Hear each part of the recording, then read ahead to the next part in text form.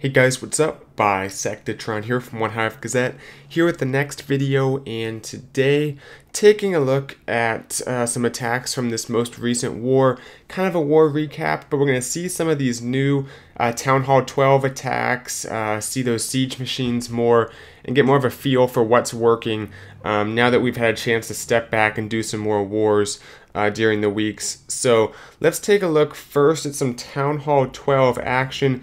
Keep in mind, Joanne is not a max Town Hall 12 by any means, has the Town Hall but no Town Hall defense. I think some of the new defenses, but mainly just a Town Hall 11 that's upgraded to Town Hall 12 pretty recently. And of course it's going to be the Witch Bowler getting it done here, and that's something that we're seeing powerful at pretty much all Town Hall levels. Now granted, this attacker doesn't have max offense, it looks like. The King's not quite there, but besides that, most troops has the max Golem, the Witches, the Bowlers, and then that Battle Machine, very tough through the initial part of the base. And the Battle Machine's so, it's called the Wall Wrecker, the ground version. It's so powerful because it replaces the jump spells and allows you to bring more rages and heals on this Witch Bowler attack. So anyway, comes through this base quickly. Things die out, but there's going to be this, the Queen and the Warden are going to still be alive with some witches on the outside, and that level 60 Queen is just so tough. You can see like a baby Tesla there. Pretty clear that Joanne has upgraded pretty recently, mainly just focusing on offense. Let's go ahead and switch gears and take a look at one of our attacks. Joanne's one of our only Town Hall 12s that's begun upgrading, and this one was very close, so we'll go ahead and show it here. This one using those new Electro dragons, and I like it. It was a very cool attack, and it almost worked here. You're going to see drops down the Golem, only level 7 Golem, doesn't quite have that maxed out. It's going to tank for a bunch of defenses. They're going to send in the Wall Wrecker, the heroes, and funny enough, there's actually balloons inside the CC, and I like the idea here. Even though it's a ground CC, the battle machine they're in, the balloons are air troops, and just drops the rage. The balloons take out a few defenses around them, helping out the heroes. I don't know, maybe Valks would have done more. It's kind of hard to guess, but that's an interesting idea, you know, taking the balloons that do a lot of damage to defenses and just plopping them down right in the middle of the base there, but using the Wall Wrecker as the siege machine to open it up for the heroes. So interesting idea there. Not only can you, in one of my videos I had previously, can you have like Valks in the air blimp and drop them off in the middle of the base, you can also drop off air troops using the ground version if you also have like a ground-based kill squad. So anyway, freeze on the Town Hall there. I think that's a max level Town Hall, so wanted to get the, I think the Giga Tesla was up, I'm not sure. The main problem with this attack is there wasn't any funnel at 6 o'clock, so the dragons are going to walk to the outside, target all the trash, the collectors, those unnecessary buildings, when ideally they should be going through the middle of the base and taking out defenses. But you can see the Electro Dragon's very powerful. The free spells, she brought a lot of them, so they're doing quite a bit of work. Still has 2 left to deploy, and the Dragon's going to go for quite a while. We'll fast forward, but just not quite able to take out the base here. Yeah, that's when you get Electro Dragons in the middle of the base there, that's very strong because they're zapping pretty much all defenses, and you can have them, you know, be targeting 3-4 defenses at once with their chain reaction ability there. So anyways, runs out of time, very close attack. A few Town Hall 10s, don't really have any Town Hall 11 action, I don't think. This one I think is a dip on a Town Hall 11. So we won't take a look at that. We'll instead take a look at number 6. We already saw my attack. It was a live attack that I uploaded a few days ago. But anyway, this one is a very popular strategy we're seeing emerge.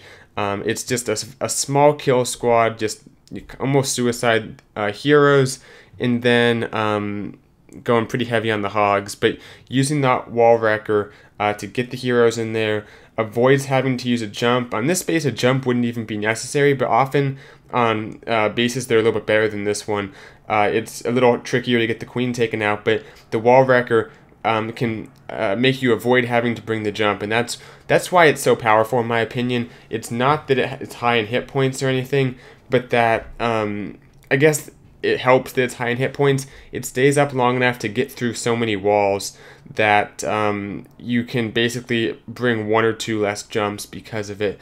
I wasn't a huge fan of the use of the golem there. I mean, I don't like bringing tanks inside the wall wrecker personally. I feel like they don't always get the full value when they deploy. I think you get the tanking value from the wall wrecker, then put like Valks or bowlers. Valks are my favorite to put in there because I feel like you're just dropping a very dangerous, those level 7 Valks can cut through Town Hall 10 bases like butter almost. So I feel like that's a good thing to put in the in that siege machine, but I don't know. I can see the golem sometimes. The queen stays up for this attack. The hogs are going to have a bunch of skellies on them, so it has to use the heals. Actually has a rage left over. I think that was intended for the kill squad, but just never used it there. And then a poison for the skellies. Hogs are going to run around for a little while, take out the remaining defenses.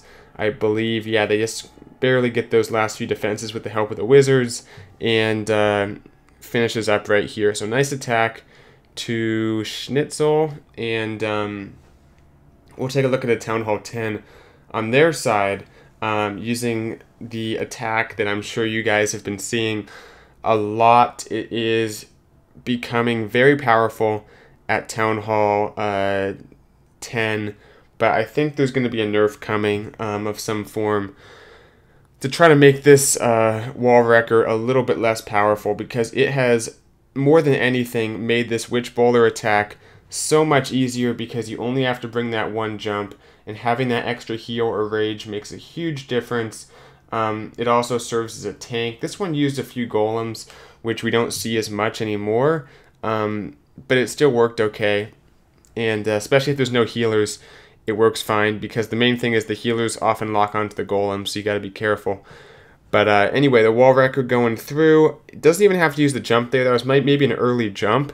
Probably could have got away on this attack without bringing a jump at all, believe it or not, because the wall wrecker is going to keep working, keep pushing through the base here, and I think it gets all the way to that back end Inferno. So the jump actually would have been nice to put right there to kind of open up the Inferno, but they will make their way as that wall wrecker continues to push through, and the queen's going to be sitting back here, take that jump, get some defenses. One of the golems actually continues to walk around the base, which is very nice of that golem, tanking for everything in just a moment.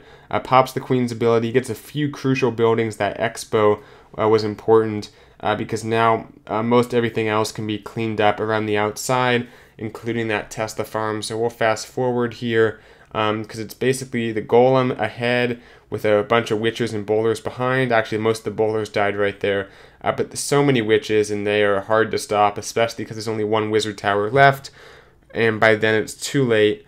Nice attack here to Mini Immortal, and we'll throw in one Town Hall 9. I know Town Hall 9, not much of a as interesting as it used to be. This is the main thing we're seeing, at least in OneHive Genesis, is 3 golems, just double jump, pretty standard stuff.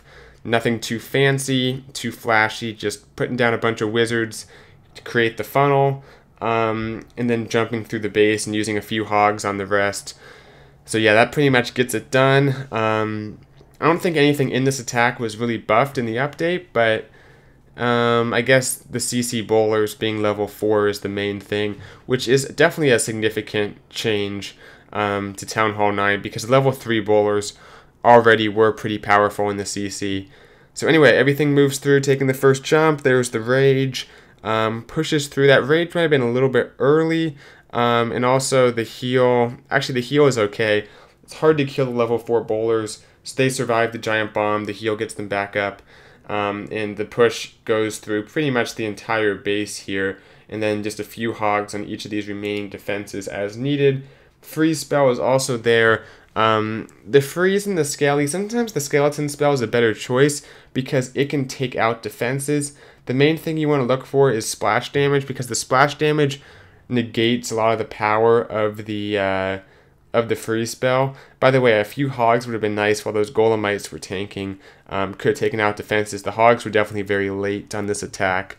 But anyway, as I was saying, if there's, you know, wizard towers, mortars, bomb towers, you got to be careful using the skelly spell, and that's when the freeze is better to get the damage off your queen, your hogs, whatever. But at the same time, the skeleton spell can take stuff out, and the freeze can't do that. So it adds a little bit of firepower to your attack where you want it. You can take out expos, inferno towers if they're already kind of low. So it's not automatically bring a freeze. Consider the skeleton spell as well when you're planning your attacks. So anyway, that will do it for this one. Thanks for watching. Hope you guys enjoyed the attacks. Kind of a nice grab bag of attacks, and I'll get to some more specific videos. Maybe do an attack meta video, kind of just going through the best stuff at each town hall level. But for now, I'm going to have to sign off, and I'll see you guys soon. Bisectatron out.